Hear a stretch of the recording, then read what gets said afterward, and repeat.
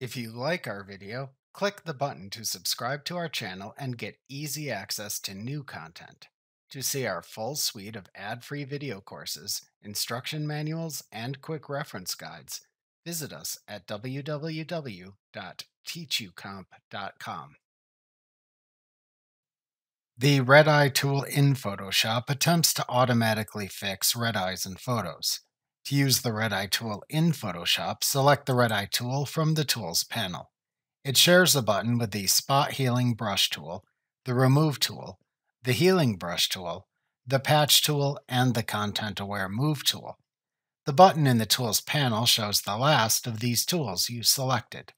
So make sure you select the Red Eye tool by clicking and holding down on this button, and then selecting the Red Eye tool choice from the side menu that appears if needed. Then select the correct layer within which to change the pixels and remove the red eye in the Layers panel. Then use the Pupil Size and Darken Amount sliders in the Options bar control panel to set the desired amounts for each setting. Then click into the middle of the red part of the eye in the photo. Alternatively, click and drag over the eye to fix in the photo. Remember to click the subscribe button to see more of our videos. See our full suite of courses, instruction manuals, and quick reference guides at www.teachucomp.com.